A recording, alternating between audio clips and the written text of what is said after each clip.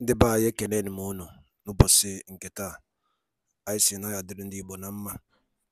Dịka o si dị, ihe a bụ Igbo midia ka anyị si wee na-ewetara unu ya bụ nnukwu ozi dị oke mkpa gbasịta maka ana Igbo and Igbo community and ihe na-ebe na Nigeria. Ya bụ ife ka anyị na-ewetara unu na Igbo midia. Dịka isi wee na-esola anyị, ọ bụ na nke a bụ ụbọchị izizi gị ị na-abịa n'ilu akwụkwọ na Igbo midia, kabaru ka i subscribe and turn on your notification ka ị lapụ miss any of our update dịka anyị na-etikwu ya n'ilu akwụkwọ kwa mgbe. Dịka o si dị, o nwere ya wetara n'ụbọchị nke taa gbasịta maka ka ya bụ ife si ada and gbasịta maka ka ya bụ ife si akpọtụ n'ala Igbo. Biko mma achọ ka ige ya bụ ife. Ihe a bụ Biafran Prime Minister Maazị Simon Ekpa. O nwere ife okwu n'ilu akwụkwọ mma achọ ka unu ga-esi ya bụ ife ọ na-adọrọpụrụ anyị ifu nche n'ilu akwụkwọ gbasịta maka ihe ndị a niile okwu. Alright, over to you, sir. Good evening, fellow Biafrans in Africa. Good evening, lovers of freedom. Good evening, ladies and gentlemen of the press, the cabinet members of the Biafra Republic Government in Exile, and of course, the cabinet members of the Biafra de facto government in the homeland. Before I go forward, I would like to bring in our lobbyist, Elias, talk to Biafrans in Africa for a couple of minutes, and then after him, I will come with my speech. Oh, thank you, Your Excellency, Mr. Prime Minister. It is an absolute honor. First of all, thank you for very thoughtfully inviting me to this forum with the Biafrans in Africa. It is a great honor to speak to all Biafrans across Africa here from Washington, D.C. As the Prime Minister noted, I am one of the lobbyists for the Biafra Republic Government in Exile in Washington, D.C. We started our relationship with the Biafran government in June 15th, and within this short 2-month period, I think we've made great headway and achieved many results, meeting with important stakeholders, senior former State Department officials, members of the United States Congress, and other leading personalities. This has already gotten notice from the Nigerian government. So when I visited the beautiful office in Maryland, Prime Minister, you've established quite a beautiful office there, and I think everyone should be proud of that office. It's quite a spectacular office in Maryland. But I said when I gave my speech in Maryland that the zoo is afraid of me, and they should be afraid of me. And recently, they've admitted this. The zoo has admitted this. There was an article yesterday where one of these Nigerian papers where they used the word panicked, that they were panicked about the lobbying. So they are openly admitting that they are afraid of what we're doing, of the support we're getting here in the United States for the Biafran cause. The Nigerians have openly admitted that. And trust me, they say they're panicking, but we will make sure they panic more and more. So I'm very optimistic in terms of the progress we're making. And what we're doing is also having reverberations across the world. One of my other clients that I represent is the Eritrean government in exile. I brought the president of the Eritrean government in exile to the headquarters. We've established a very good collaboration, and the Eritrean government in exile and its president recognizes the Biafran Republic government in exile, recognizes the independence of Biafra. And there have been some news articles about this as well in terms of a major breakthrough, so a major diplomatic breakthrough. So we're trying to get support for the Biafra Republic government in exile from quarters all over the world, both, of course, primarily from the U.S. government, but hopefully having that reverberate to other governments as well. So, we're using all of our contacts with governments all across the world to support the Biafran cause, and we've gotten one African government so far to support the cause. So I'm extremely excited about our prospects moving forward over the next few months. You have an exceptional leader in the Prime Minister, who's a remarkable individual. We've made a lot of progress here in D.C. The zoo is, again, they've admitted that they are in a panic. They don't know what to do with themselves. And so I am very optimistic about the future. And we have a lot more ahead of us. We have a lot more planned, a lot more activities they're doing. So, you know, if they're complaining about how they're panicked now, they don't know what's going to hit them during the next few months. So I want to assure all my Biafran counterparts throughout Africa and around the world that we are being very well received here in Washington, D.C. by policymakers at the highest level of the U.S. government. The Prime Minister is being very well received. He's well respected. Our message is getting across. And so I anticipate we'll receive more and more support from the United States government. And of course, that's why the zoo is so afraid. And they should be afraid. They should be afraid. So it's a great honor to be here with all of you. If you want to follow our lobbying activities, the Prime Minister posts many of those activities in terms of these high-level meetings and engagements on his Twitter or X handle. So I encourage all of you to follow the Prime Minister's Twitter to monitor the meetings that the Prime Minister has with U.S. officials. So I just want to reiterate, it's a great honor to be on this call. It is an honor to represent and to promote the Biafran cause. And I look forward to everything that we'll achieve together. And long live a free Biafra. So thank you. Thank you very much, my fellow Biafrans, friends, and well-wishers that are observing this tour of Africa today. I am not here to make long speech, as usual.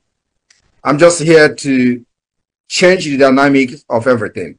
Today, I want to use this opportunity to announce to entire Biafrans all over the world our next phase of the Biafra liberation. The next phase of the Biafra liberation is the forceful delegitimization of the Nigeria terrorist state within Biafra land. What do I mean by this? Our next phase is enforcement. Enforcement of the closure and the lockdown of every presence of Nigeria for the next 1 month. Our next 1 month lockdown is going to be enforced. For the very first time in the history of the Biafra liberation, we are enforcing the lockdown of Nigeria within Biafra territory for 1 month. What did I say? Enforcement. We are going to use force. The Biafra Liberation Army, for the very first time, will engage the Nigeria terrorists in quest to push them out of our land, and we are going to have a test. The test will be for complete 1 month. We will lock down the offices. The offices to be locked down in Biafra land will be listed in days to come. We're going to list all of them so that nobody will say they don't know about it. And of course, we will make sure that civilians in Biafra land are protected. Our guns and ammunition and arms will never go against civilians. This targeted eviction and delegitimization of Nigeria has become a must. It has become inevitable as we continue to fight the terrorists within our land. Our aim and objective is to completely eradicate Nigeria. And of course, we are going to have a test of what is to come after December 2nd. So the announcement for the 1 month lockdown of Nigeria system within Biafra land will come in a week or 2 weeks to come. We will give you the date from when to when, and of course, also list the offices that will be locked down for 1 month in Biafra land. And like I said, we will enforce it. We will enforce it with force because we are fighting a terrorist state with guns. And of course, one of those offices will be barracks. One of those offices will be police stations under Nigeria. One of those offices will be government houses. So you don't need ordinary stick to enforce that. It is a test that the whole world will sit and witness. The time has come that our own freedom is taken. Our future is in our hand. And what we are doing today is to make sure we protect the life of our women and children. So my fellow Biafrans, in the coming weeks, I want everybody to pay attention to the updates that will be coming from our handles. The delegitimization of Nigeria within our land is taken to the next level. And there's going to be enforcement. And remember, if we do not destroy Nigeria today, Nigeria will destroy us. If we do not end the terrorist state of Nigeria, the terrorist state of Nigeria will end us. We cannot see and sit and watch a state that kills its own citizen, that have no regard to human dignity and have no regard to women and children. That kind of state is not a state anybody can support. We've seen the massacre of Biafrans, massacre of Christians, massacre of many indigenous nationalities in other parts of Nigeria. They are as human as us. They have nobody to speak for them. They have no government in exile like you do. They have no Mazi Nnamdi Kanu like you do. They have no Simon Ekpa like you do. They have no cabinet members in the government in exile. They have no de facto government in the homeland. Nobody speaks for them. Nobody fights for them. They have no liberation army. They have no resistance fighters. They have nobody to defend them. And these people are getting killed every day. We need to make Nigeria very, very uncomfortable. And believe me, the more Biafra fight Nigeria, the more we save life in other parts of the country, especially the life of those Christians who have nobody to speak for them. We are going to draw these people to our land and neutralize them. Like Mazi Nnamdi Kanu said, that's exactly what we're going to do. So I want every Biafran to understand that during this 1 month lockdown of the Nigeria terrorist state institution in Biafra land, our businesses will be flourishing. People will go to work. Those that are Biafrans, if you are a business person in Biafra land, you will go to your shop, go to your market. Nobody will disturb you. We will make sure that your market will be protected. We will make sure that nobody will attack you in the market.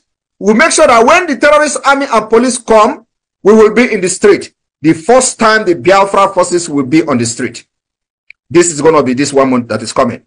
So our market will open. Our businesses will open. And let me also tell you that when people say that, oh, Simon Ekpa is now, attacking the government directly, you think we will start attacking the government from the beginning? It is a step-by-step. It is a gradual process. We have come to the point that we have conditioned the Biafra people. We have conditioned those in our land, and our people know exactly what we are doing, why we are fighting for them, and the reason they have to obey, and also give their trust and their loyalty to the Biafra government.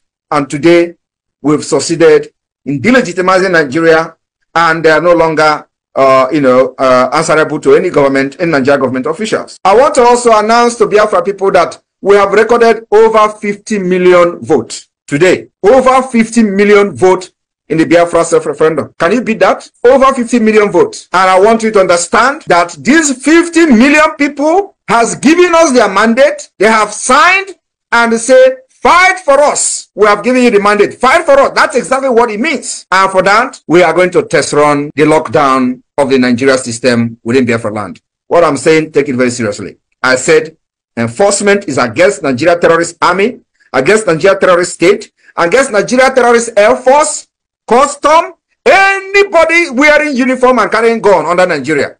You are a terrorist in our land. And this 1 month, we will use it to test you. What is to come on the 2nd of December. Biafra has come. We will fight our way out. And this fight is in accordance with how we want it, when we want it, and how we are going to want it. It's not about Nigeria dictating how we fight it, like they did in 1967 and 1970. We will never go into conventional war with Nigeria. We have designed a way to defeat them. And it is guerrilla warfare. And of course, they know what it means. We will never ever allow the Nigeria state to continue to kill our women and children like I have done in the past. So my brothers and sisters, fellow citizens of Biafra, we have come to defend our land, our life. We are fighting for survival. It is a fight to finish. And I want you to understand that the fallen kingdom has risen. Thank you. Power to the Biafra Liberation Army. Power to the Biafra Defense Forces. Airborne to all the fighters. The time has come. We will test Nigeria, and the world will know what they have been hiding for the past 2 years. It will be open. The by Dalulin Nukunusi, when I surrender IGBO media, the Kunsinesala, anyị sị na Chukwuka abịa mapụrụ mmiri na ya gozie niile n'ofu n'ofu. Otu anyị kwuru otu a ka ya dịrịrị. Ise ise ise kapakwa alụ ka itinye alụ nke gị na ihe niile na gbasara maka ihe Biafran Prime Minister kwugasị n'iru akwụkwọ ana ndị ọzọ dị iche iche kabarụ ka itinye alụ nke gị ife ichere n'ụdị nke gị gbasara maka ya bụ ife. Dịka anyị nọkwa na-echekwa olileanya na Maazị Nnamdi Kanu ya pụta oge na-adịghị anya na n'ụlọ mkpọrọ, anyị sị na Chukwuka abịa maka inye ya ike nọnyere ya chekwaba ya mana anyị kwuru otu a ka ọ ya dịrịrị. Ise ise ise. Thank you and also stay tuned at Eastern News 24. Ka emesịa nụ ndị be anyị.